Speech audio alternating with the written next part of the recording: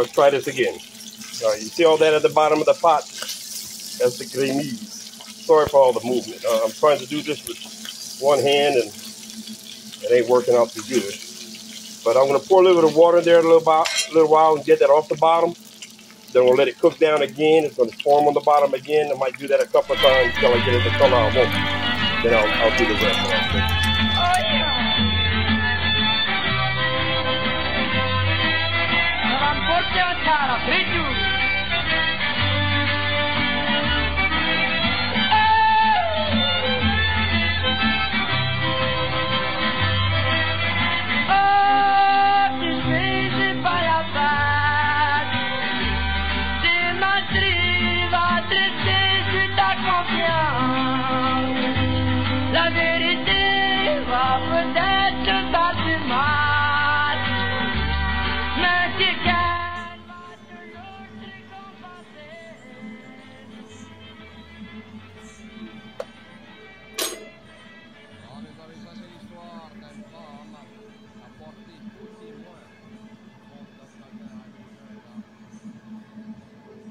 Make sure you use that exact amount.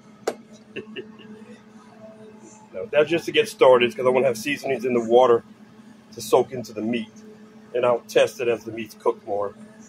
And I have that much water in there because that's going to turn into gravy. It's going to, as I boil it, it's going to, pull flavors out of the meat into the gravy.